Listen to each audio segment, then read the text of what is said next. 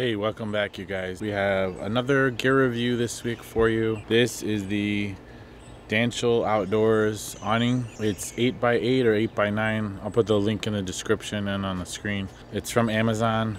We bought it with our own money.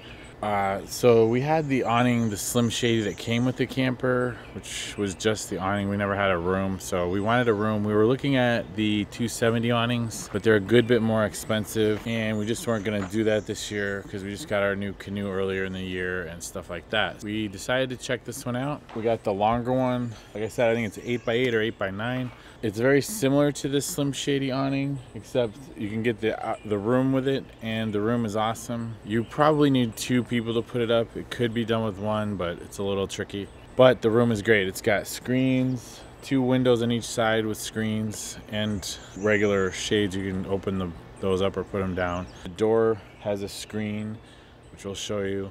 And then the back wall is a big zip, no screen. So the part that goes against the camper. So what you can do is trace, and we're gonna do this, trace the outline of the teardrop door and then find somebody to sew in either some magnets or Velcro strip, so then it'll be sealed against the camper. So what that will do is when you close up the door, close down the windows, it'll be like a sealed up room. It should stay warmer in the winter. And it does have a floor that you can put in there that you clip in, a black like tarp material, pretty thick, but we're just using one of the type outdoor rug floors that you get from, we got ours at the hardware store, and that's worked great. And it's really good for changing, just hanging out. You know, if you're a teardrop owner, you need some little bit of extra room for some privacy and to do some basic stuff, because the teardrops, square drops, tiny campers are just beds basically. It has come in handy. We really do like it, and we wanted to share it with you guys. I think it's around 400 bucks on Amazon, depends, they have sales. And that's for the awning and the room.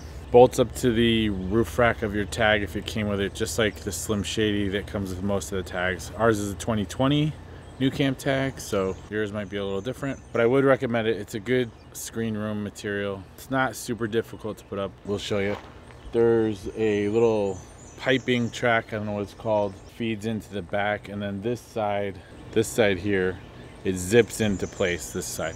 And then on the sides of it are Velcro that go around the poles of the awning, and then it Velcros along here, and you can stake it out as well. Floor it's not clips, it zips in. We haven't used the floor yet, and we may never, but we have it if we need to.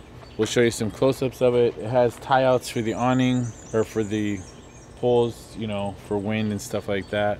You can roll up the windows and tie those out, like basically like most awnings. The awning room itself has its own roof, so you end up with the regular awning, and then once you put the room in, it has its own roof, so you have a double layer on top. In the rain, it's held up pretty good where there was no water in the rain. We've been in a couple of storms at UCamp, the UCamp event in Iowa. I think it was Iowa or Michigan where we had it, and it was a pretty heavy storm. It held up really good, so let's check it out.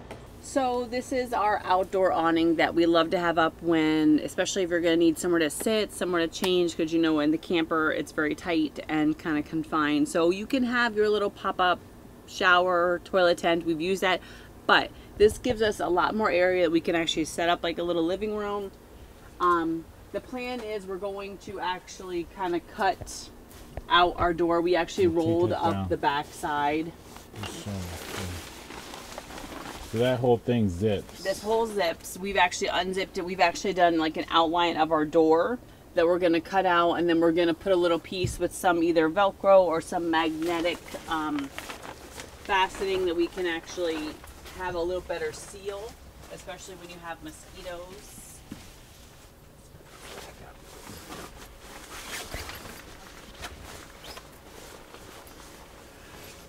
It's got the little clips here. Just clip it in.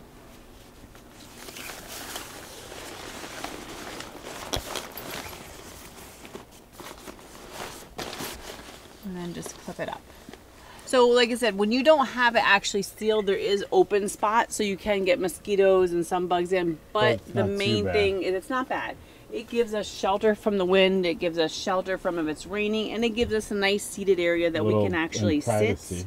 Privacy. So we set up our chairs, we've got our little footstool, we've got our fridge in here, our table with our cooking station, and we even found like a $50 mat, I think it was at Menards, Instead of buying and doing like the inline zip-in flooring, this was a really nice alternative, and it was very inexpensive, and you can wash it, and it's meant for outside.